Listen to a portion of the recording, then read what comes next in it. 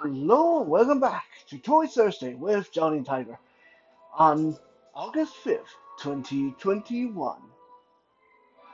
Continuing on my narration of representative of fantasy genres of books and novels, my favorite genre of books and novels, by the way. We have so far covered Lord of the Ring, uh, Beowulf, Conan the Barbarian, and Greek mythology. Now, I know that some of you are thinking, here it comes, it's going to be time for Game of Thrones and Harry Potter. And while that we probably can't do a fantasy series without touching upon those, I am very stubborn. I don't like to be conventional. So while it is logical to go towards Game of Thrones uh, and Harry Potter at this point, I'm going to quickly take us on a little side path. One of my favorite fantasy series of books of all time, and one of the first English fantasy novels I've read and loved and have reread maybe 7 times so far, and I am already feeling the hankering to reread that again sometime soon, is none other than The Dark Tower by Stephen King. Now, most of us know Stephen King for his horror novels, such as The Stand, The Pet Cemetery, The Langoliers, and Dreamcatchers. I mean, I can go on and on. Stephen King's written a lot of scary, scary monster books. I've read almost every one of them. I can never get enough of Stephen King. And by the way, his son, going under the name of Joe Hill, is also a fantastic horror story writer. If you guys have not check him out. Check out Joe Hill's books. It's every bit as good as his dad was. Yes. I don't know if is Stephen King still writing. I haven't seen anything new from him for a long time, but uh, I think he got so many books and movies out, he probably doesn't need anything new. Um, anyway, so most of us know Stephen King as a horror writer, but my first exposure to him was actually Dark Tower, which is more of a fantasy series of books.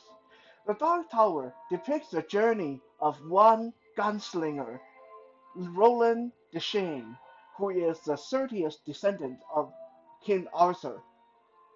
Now, Roland is the last of his line. Every one of his friends has got wiped out when uh, there was some treachery and rebellion in his kingdom. So the world Roland came from is this kind of pseudo modern world with some modern technology, but also look a lot like the old Wild West. They have guns, they have some machines like trains and flying machines like almost like early airplane, but they also have magic and swords and werewolves and vampires. So right off the bat, it's a very different kind of fantasy setting than what I was used to. Most of the fantasy setting I was used to was like Lord of the Ring and uh, Conan the Barbarian. Just a lot of people in armors and swords and magic. There's no machine, no modern technology, no guns. But in Dark Tower, Roland is a gunslinger, so he does his heroism with a pair of Old West giant revolvers. And these guns were not any ordinary guns. They were forged from the remaining material from the original Excalibur sword. So these guns were powerful and pretty much magical. And Roland, being the descendant of King Arthur, he is stronger, faster, and can heal a little bit quicker, have very, very tough constitution. He's not quite superhuman, but he's definitely peak human in many ways. He can draw and shoot faster than anyone. He almost never misses, and he has suffered some serious injuries and still able to fight on. So he's like the badass of the badass. In addition, though, in addition to being a good gunfighter, Roland was also one of the best survivalists. He knew how to make clothes out of animal pelts. He knew how to survive in the wilderness, knew how to find the medicine, and he also was familiar with magical means, even though he almost never performed magic himself.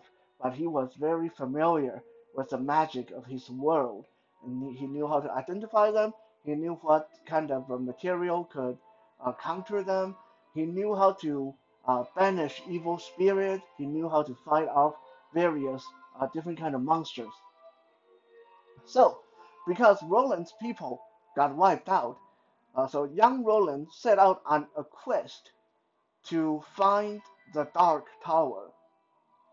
And for the entire series of books, we see Roland traveling not just from point A to point B, but also going from time to time. There were part of the book where he traveled into modern day New York, and he found uh, allies and friends and enemies, and then he traveled to the past, and there are some very futuristic elements in the books as well. So the book is very involved, very detailed. This massive time-spanning fantasy of this lone survivor of his people, this gunslinger trying to find the Dark Tower. Because somewhere in his mind, he believed that if he can find Dark Tower and get in there, he can gain the power to change the past. He believed that he can use the power of the Dark Tower to undo all the damage done to his world and his people. Uh, Now, the ending of the book is very, very disturbing, so I'm not going to spoil it for you here because it got nothing to do with our action figures today. Um, but suffice to say, I highly, highly recommend the Dark Tower series. If you have not read the Dark Tower series, if you like fantasy, if you like kind of a science fiction fantasy crossover, if you like something a little bit out of the ordinary, but very easy to follow, very easy to read, uh, definitely check out Stephen King's Dark Tower series. Now, like I said, Dark Tower was the first series that I fell in love with, the first series, the fantasy series I fell in love with, and one of my favorite of all times. So a few years ago, when Hollywood decided to make a Dark Tower movie, I was super, super excited. Finally, I'm going to see a Dark Tower movie. And the movie turned out, no surprise, kind of mediocre. I'm not going to say it sucks. A lot of people think it sucks, but I think it's okay. I think for me, the biggest disappointment is because I was expecting them to follow the story of the original books. Uh, but they didn't. The movie they did was more like a alternate reality of what if this happened kind of scenario. So it got nothing to do with the book. It took some settings, it took some characters from the book, but it's nothing that happened in the book. It's not the story I was familiar with. So, but putting that disappointment aside, if you just watch it on its own as a standalone movie, it's okay. It's not horrible. I kind of enjoyed some moments of it, but mostly my enjoyment was just ruined by how disappointed I was that they didn't follow the original story, and some of my favorite characters were missing. And then we came into my next big disappointment. The toy company Diamond Select decided to make Dark Tower action figures. And I was like, well, okay, well, I didn't enjoy the movie, but if we can get some action figures based on Dark Tower, I'm all for it, uh, because it's one of my favorite series of books. But if I can get some Dark Tower action figures, I definitely would buy them, even though I didn't enjoy the movie. And Diamond Select made two Dark Tower action figures, two characters, and quit. Didn't make any of the other characters. They made Roland the Gunslinger, the major good guy, the hero, and they made the Man in Black, Walter, the bad guy, the villain. And then they quit. No henchman for the villain, no ally for the gunslinger, nothing. Just uh, two characters, and they didn't make any more. And honestly, that's something that I must say about Diamond Select as a company. I really always am very annoyed with Diamond Select because they do that a lot. Uh, when they took over the Sin City action figure for the Sin City movies, again they did that same thing. They made three characters and then they quit. So this is actually one reason. I don't know if I mentioned last episode on Lord of the Ring that uh, Diamond Select is making Lord of the Ring action figures. I myself, I'm not buying them because knowing their track record, they're going to make a couple of characters and they quit again, and we're going to end up with an incomplete collection. But anyway, long story short, I did uh, pick up Roland the Gunslinger and his chief nemesis, the Man in Black. And we're going to take a look at them today. The two characters from my favorite series of fantasy books. In the movie, Roland was played by uh, Idris Elba, who, even though I don't really know much about Idris Elba and I don't really know enough about him to get all excited about him, I heard that he has been nominated to be the best looking guy in the world several times. So uh, I think he excites a lot of people. But I don't personally get very excited about him because I don't know that much about him. However, I do know that he played Roland, the gunslinger, in Dark Tower. He played Heimdall in Thor and Marvel Cinematic. He also was a voice for Shere Khan in the remake of Jungle Book. So Idris Elba definitely has a reputation for playing big, tough characters, which means he was kind of perfect for Roland. And here we have Roland the Gunslinger standing on his space courtesy of Diamond Select and depicting the actor Idris Elba. Roland is dressed in, I believe, mostly tan and brown. Uh, Correct me if I was wrong. I can't remember the color. Um, he's wearing a very neat outfit. He got a long jacket, uh, like an overcoat, and he has vest and shirt and very sharply creased pants. He got a pair of revolvers he can holster on his side, and on his belt there's a horn he can uh, uh, blow into. That's called the Horn of Eld.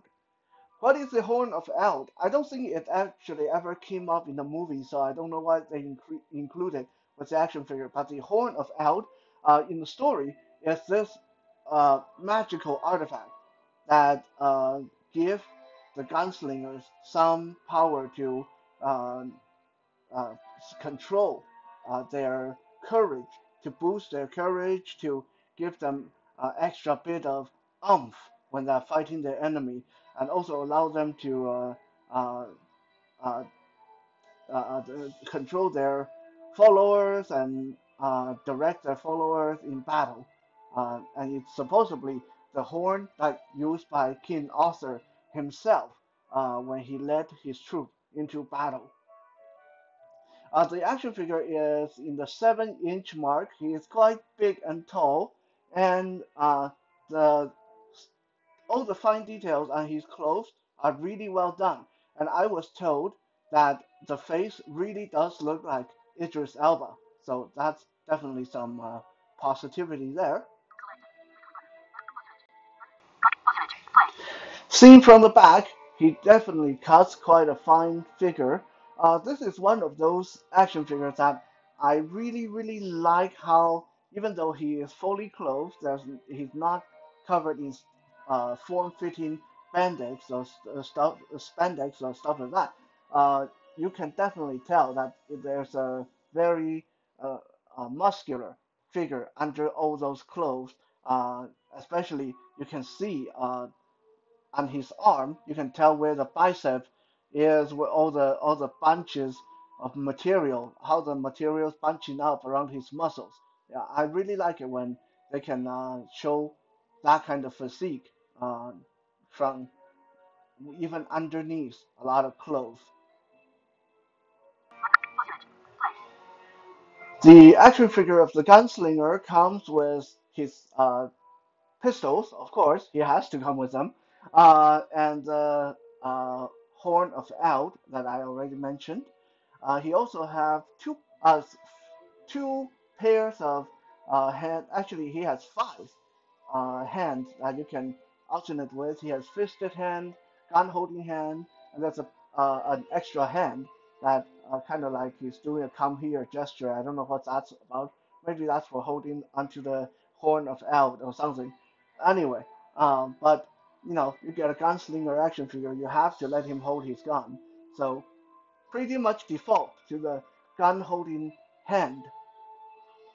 The figure also, and this is the strength of Diamond Select. Anytime, well, not anytime, but most time when you buy a Diamond Select action figure, you know most of that money is going into the display base they come with.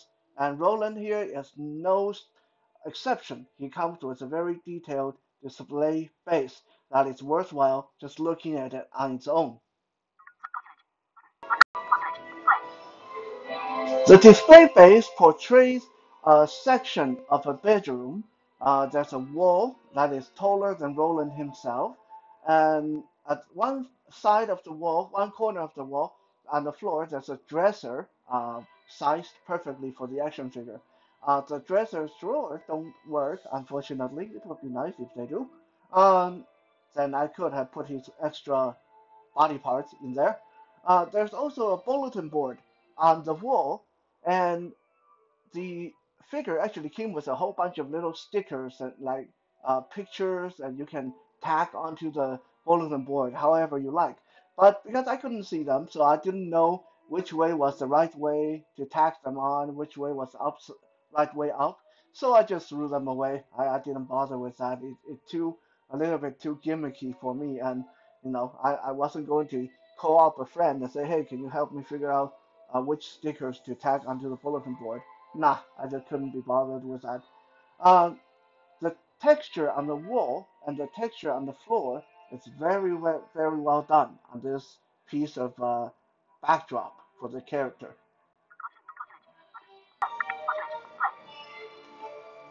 There's a little view of the floor level, the floor of the little diorama piece. It's very well textured and definitely make you feel a little bit more like you spent your money on something substantial when an action figure comes with a large backdrop like this. The action figure of Roland is pretty well articulated, all considering. His shoulders go out to the side, forward and back. His head turns, moves up and down. Has a very nice range of motion in his torso. His legs, hips move out to the side very well. He can actually do the split. Um, and his knees are double jointed, and his ankles are jointed nicely enough for him to always keep his feet flat on the floor, no matter how you pose him. The one drawback of the action figure is that he doesn't have double jointed elbows, and this is one of those action figures that I think, he is a gunslinger. He should be able to move his arm in very dynamic ways. So I think double jointed elbow would definitely be nice to have in this case.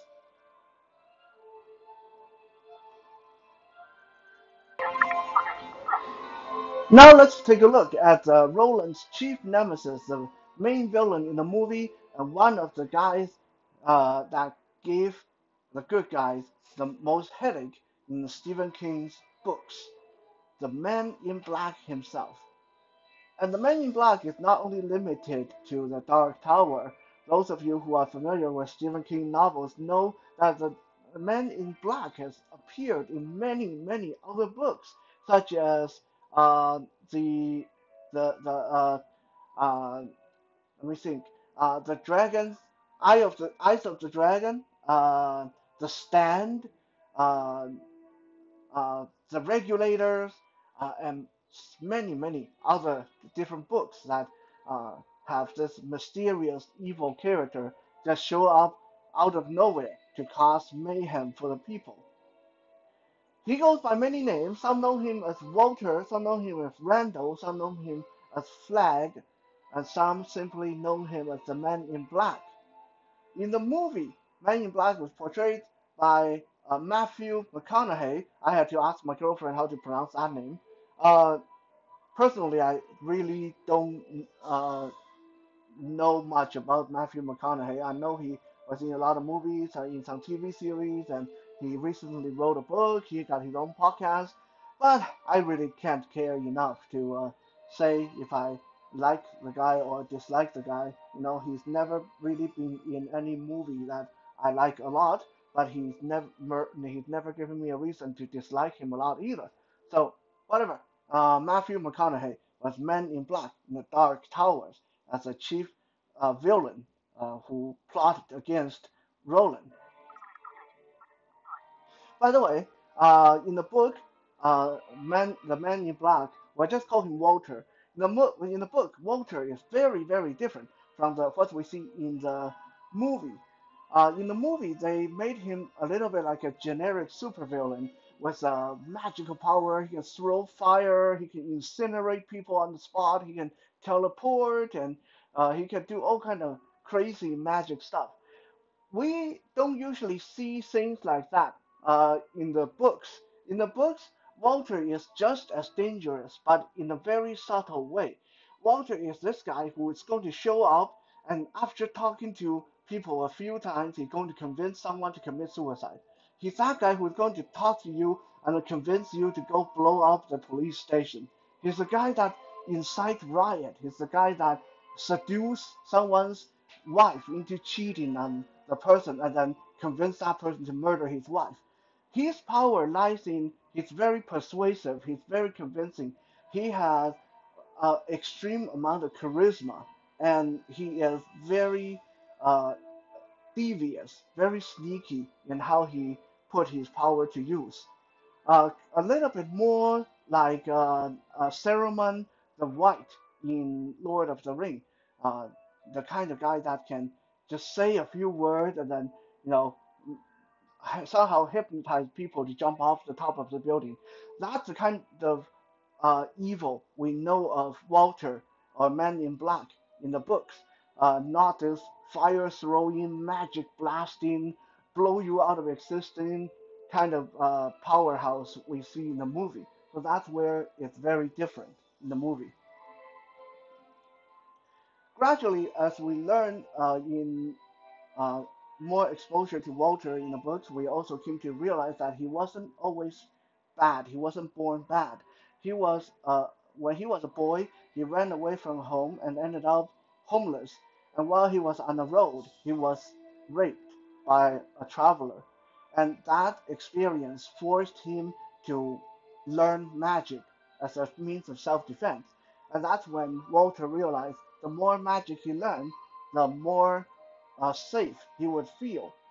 So he started dabbling in so much magic that he gradually became the servant of the Crimson King himself. Who is the Crimson King? Crimson King is like Lord of the Rings, or like Sauron in Lord of the Ring, sort of the Dark Tower version of the devil.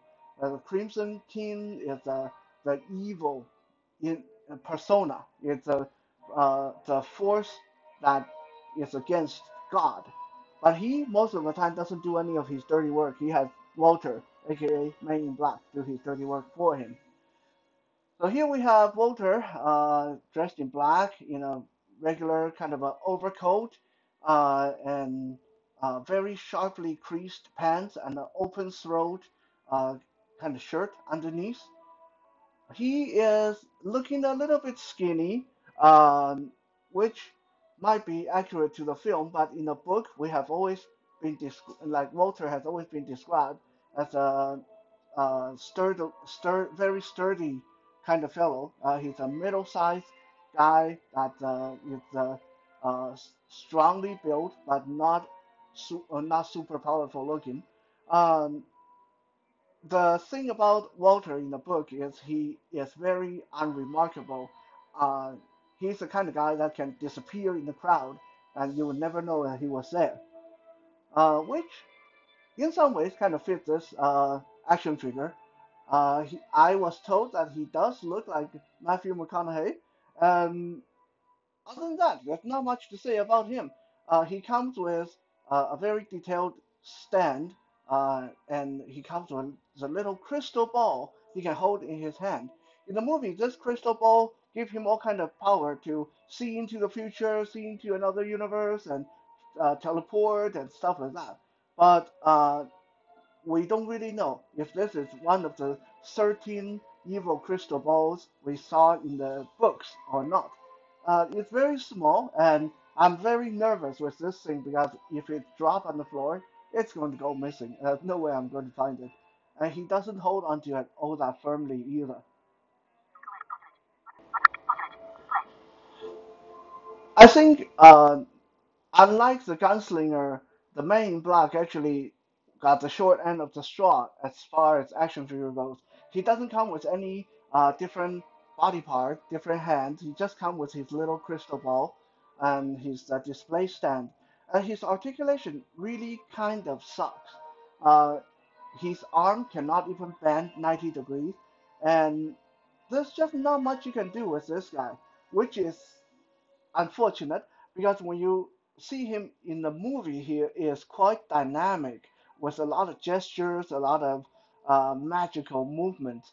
So you would think that with a guy like this, he might have come with some magical effect, maybe fire that he can project onto his hand, or some flaming effect, or stuff like that, or even a couple of henchmen for him to boss around.